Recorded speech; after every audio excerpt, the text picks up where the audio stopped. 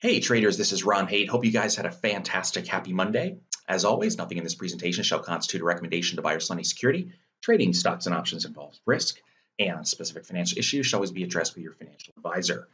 We'll kick off here with IWM, the Russell 2000. It was up a little bit today, 0.8%, not bad, right? In the face of the others being flat to down a little bit. Target remains the 200-day SMA in purple. Then if we look at the midcaps, they tacked down 0.62%, again doing better than the other major indexes. Target 200 days. There's no change in the major indexes. Now, I had a question on Chipotle, CMG, from a YouTube viewer.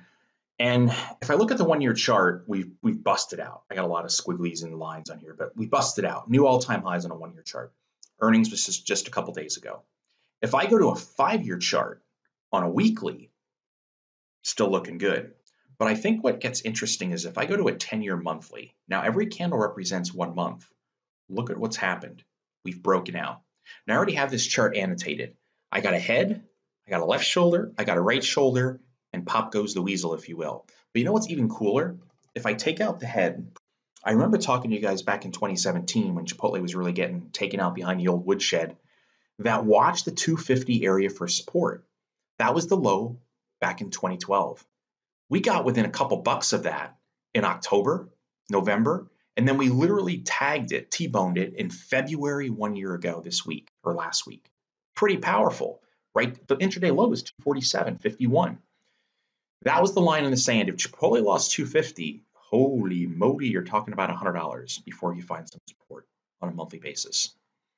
But now that we have left shoulder, right shoulder, head, we've broken through the ballpark neckline of around 500. Well, think about this. I'm not saying it's going to get there, but just playing horseshoes with technical analysis, 250 to 500, that's a double. If you took that same 250 points, you're saying, whoa, are you talking about 750? Yeah, I mean, and it's not just that the head and shoulders could potentially mean that again, I'm just showing you pictures on a chart, right? But here's the bigger deal. You just broke through some previous highs. That is the target period. Whether you want to look at technical analysis and use head and shoulders or not, it doesn't matter. That is the target. So the question was, how is Chipotle looking? It's looking really strong.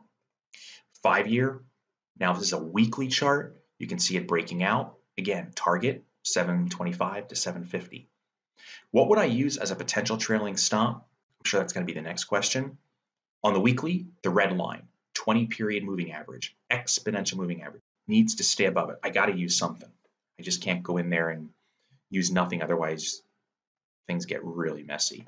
And on the 1-year daily, I would use the 20-day EMA in red. We need to stay above there. That'll show the momentum is with the bulls. Below it, I'd have to go to neutral. So I hope that was helpful. I did have a question now on profit charts as well. So just really quickly here, I use Thinkorswim profit charts. I do not care who you use. All I do is go to chart settings. You can see the graph chart I have is candle. And if I keep scrolling down, my color bars, I don't hide anything. The modules, you can see what's checked, all but one. And then if you go down here to preferences, these are my preferences. So you guys can, pause the YouTube video, check it out. But I hope that's helpful. I do get a couple questions on that from time to time. Next, how about Nvidia? I'm watching this one. It's very interesting to me. The stock was up around 290, got a 50% haircut in the last 6 months or so. And we're sitting down around 145. If 145 can't act as support, if 125 can't act as support, which was the previous low end of its range back in end of December, we're talking about 100. With earnings coming up, this stock could break out of this range, or it could just plummet down here. So what I would consider doing on something like Nvidia, if I can spell it right, maybe go out to something like April, buy something more than a month. And if I come out here and I buy an at-the-money put, it's going to cost about $10.40. I think this would be a great exercise in a paper trading, virtual trading account. It's fake money. It's not real money. If I buy 100 shares and then I buy one put, because that one put will protect those 100 shares. If the stock, let's say, drops 40 bucks, what happens? I mean, that would be huge. Let's say it does, drops 40 bucks. Well, this was going to be worth nearly what the 185 is. So the stock drops 40. This goes from 10 to 40, puts up 30. You're down about 10 bucks a share, better than a sharp stick in the eye. What happens if the stock jumps 40 bucks? Well, 145 would become about 105. Basically, it's worthless, 87 cents with the time decay and volatility decay. That pretty much will be zero. Stock jumps 40, you lose 10. Again, plus 30. It's not going to protect the trade dollar for dollar, but boy, oh boy, it allows you to sleep at night versus, crossing your fingers, praying to the stock gods that it doesn't go down without your put in place. Plus, we did not even account for the use of cover calls. Now, another stock, DPZ, Domino's. I talked to you guys about this back in December and January. I said there is one stock in all those emails I sent out that has a 100% track record right around the big game and thereafter. It was Domino's. I said two things to watch for. Watch the 50-day moving average in orange, institutional moving average, and then watch for a pop in volume. Let me zoom in further. Pop in volume, pop goes the weasel, it's game on. If you go from the end of the day on 117, just check this out. End of the day on 117, a March call costs $12.90. Now there's a $2.10, which is basically 20% bid-ask spread. Really egregious, but it's end of day and it's not all that actively traded. Right now, Thinkorswim is not showing any open interest, but they have their own data issue. It's like this on almost every options chain right now that I saw. And so 1290 using ThinkBack. So again, analyze, ThinkBack. I put in the date. I see it's 1290. Look what it's worth. You saw what Domino's did, right? Zoom, stock jumped 10%. If you're a stock trader, you're really happy.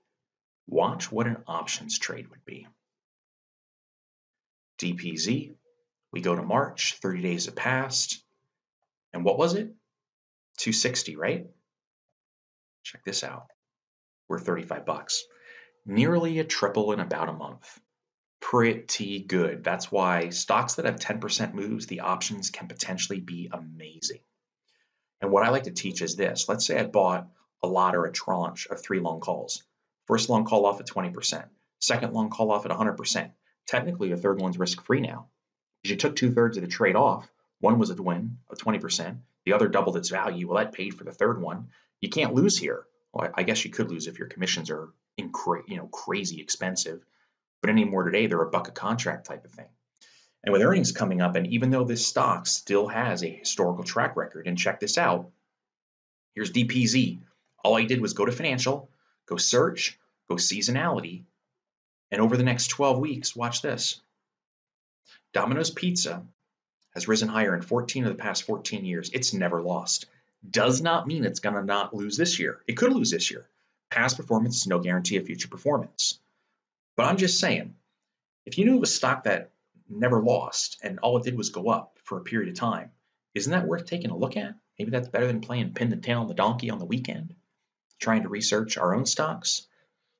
So it's never lost, and it's amazing. What other thing you can do here is take your mouse and actually see what the data is at any given point. You can see the pops, the pauses, then the rips, which is pretty extraordinary when you start thinking about stocks that have been publicly traded for 10, 20, 30, 40 years.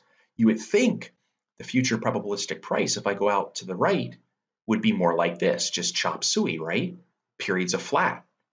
Yeah, this is, if you ever wondered, like when you buy a stock and it seemingly goes nowhere, I would just say check financial, see how it's historically traded, because these stocks can only do this if the big money's behind it. And you can see that it's ripping. So for me to buy 100 shares and think that I can repeat this pattern every year, it doesn't work. There's got to be more money behind it, which is why I call it the, AKA big money. And this is when the push comes. There's a pause, a little bit of a push, but then the percentages aren't as good. This is typically the best time. So we've had an amazing run on Domino's. I'd be looking to lock in most of that profit ahead of earnings, just in case it were to gap down. And then one other stock is PYX. I just found this one looking around. It's Pyxis. I have no idea what they do. I just saw this, and the stock is getting really close to the 200-day. I think from a technical analysis perspective, if it gets above the 200-day, which right now is around 1860, so about 10% higher, the immediate target's a gap fill to 25, a little bit of resistance to 2750, then it's back up here. So yeah, it's a little itsy bitsy stock, 17 bucks, 1.8 million shares today. But wow, the technical analysis part is really enticing. Besides, this stock has been trading around 1250. down in there around 12 bucks, and they just can't break it. And when we start seeing the pops, the volume's coming in, and the black volume, oops, move that down. The up days are trouncing the down days, and the trajectory is still pushing higher. So be curious. Just keep an eye on that one again for paper trading purposes. That's it. Wish you guys a great week. I hope you found this video helpful, and I'll see you in the next one. Take care.